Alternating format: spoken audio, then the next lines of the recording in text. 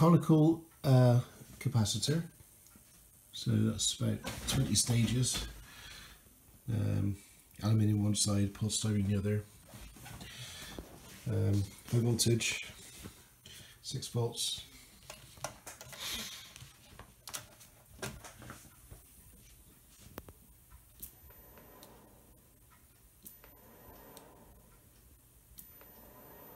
There is a small force towards the positive electrode, so the capacitor itself has no covering, so this could very well be ionic. Conical capacitor with about 20 stages, so aluminium on the front, and there's about 20 different stages in there. Now it's wrapped in PTFE, so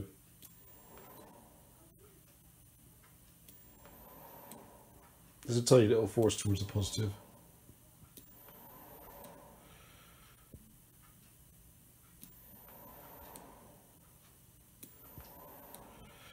So there's a tiny little force towards the positive. It's not very big.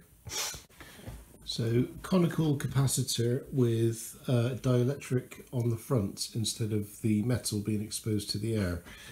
The forward force is massively reduced, massively.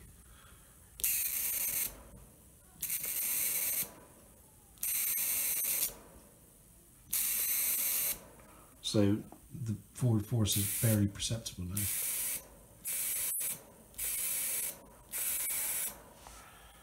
So putting a dielectric in front has basically killed the effect. Well, more or less. Conical cap wrapped in PTFE. This time it has exactly 2 plates. So there's one at the front and there's one at the rear. That's it. So 6 volts again.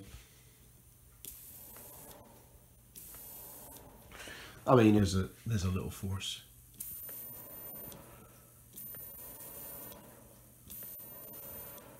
Not very big force. And I'm pretty sure I can feel ion wind coming off of that. Right, conical capacitor with the front covered with polystyrene and a layer of polypropylene tape. So forward motion is more or less killed. There's still some force, but it's greatly reduced. Same as in the other case. So in this particular case, it doesn't seem to make much difference whether there are multiple layers of capacitors or just 2 plates. Seems about the same.